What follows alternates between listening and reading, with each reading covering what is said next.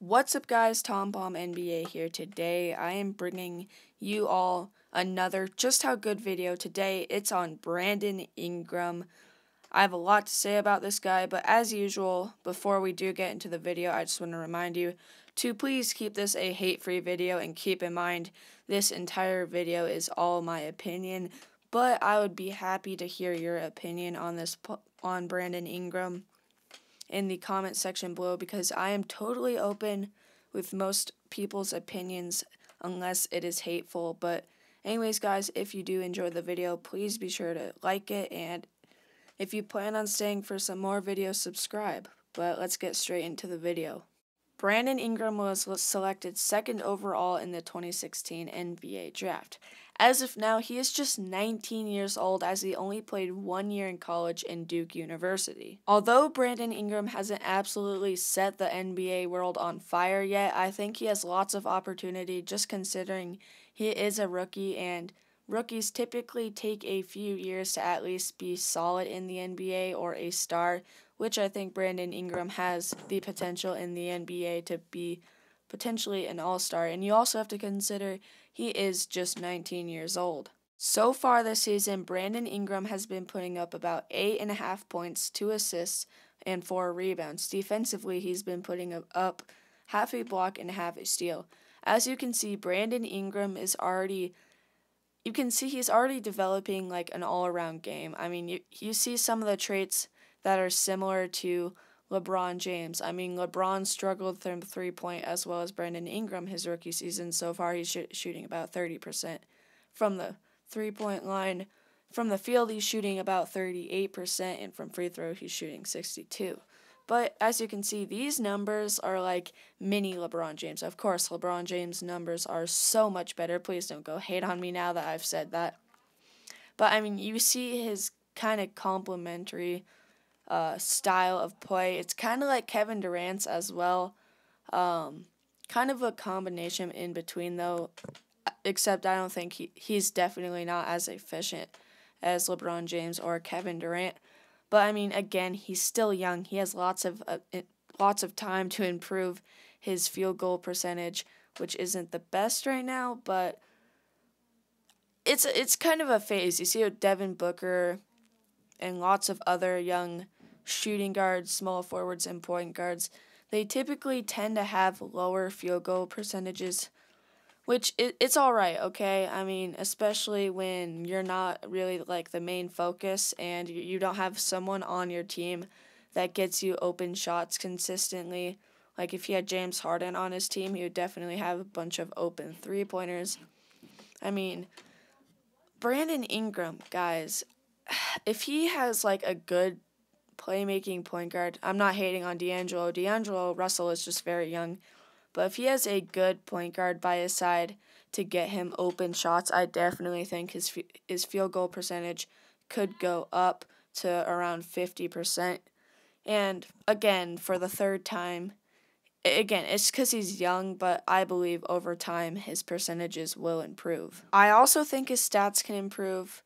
I mean, these aren't like crazy rookie season statistical outputs, but I mean, they're still solid. Like, again, he's not setting the NBA on fire, and nobody's saying like Brandon Ingram is going to be a future superstar or even all-star.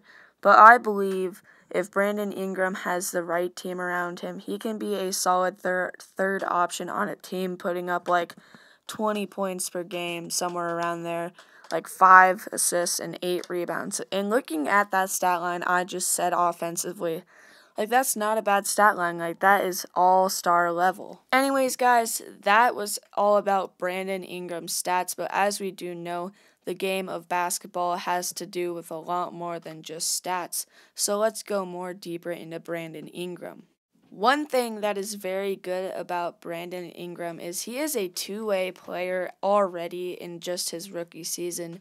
He may not be like a top 20 defensive player in the NBA, but he is definitely a top 5 rookie defensive player, because this guy is actually pretty solid on the defensive end, and then pretty solid on the offensive end as well, because if you don't really play defense, you're never known to be as good of a player. I mean, we've seen it in James Harden before, even though he's an absolute beast. People still get at him for his defense. But people in Brandon Ingram's future will not be able to come up with that excuse or saying to say that he's a bad player in terms of defense, because Brandon Ingram is actually a solid player defensively and offensively too. I mean, he scores, he gets 2 assists per game, which isn't going to like set the world on fire, but as that goes up, especially for a 6'9" player, like getting 5 assists per game is still very solid. Sorry guys, I'm talking about his stats, but another thing that is very nice about Brandon Ingram is he shares the ball, okay? I know he's just a rookie. I've said this multiple times in the video, but he does share the ball. Assists don't mean everything, but it's not like he's going to just be a ball hog, or he doesn't like take stupid shots at the end of games, such as, Russell Westbrook may do sometimes. Like, he's smart. He has a high basketball IQ, which is something lots of coaches and fans in general, front offices like, and players in general. I mean, look at LeBron. He has a very, very high IQ, and look where his career is heading. Kyrie Irving, high IQ. Brandon Ingram is just very smart with the ball in his hands. Also to mention that he's only getting 1.5 turnovers per game and 28 minutes per game. That is actually very solid, and I know he's not the main ball handler or anything, but I mean, it's still like 1.5 turnovers in your rookie season. That is absolutely phenomenal. I mean, this guy, again, such a high IQ. Alright guys, so to talk about the final subject of the video, Brandon Ingram comparing to other players like LeBron James, Kevin Durant, like I've already said, possibly like a Paul George. Guys, he is just like these players. Paul George, like, these players are much more consistent than Brandon Ingram, but Brandon Ingram, like I've said earlier in the video, he has a chance to up his percentages from the field and the three-point range, which I believe he'll do. I mean, he's kind of starting out his career slow, somewhat similar to Paul George, and, he's like LeBron because of his stat line. I mean, it's, like, so balanced. Kevin Durant, like, how his body is shaped, 6'9", 190 pounds, very skinny. Thanks for watching. I hope you enjoyed the video.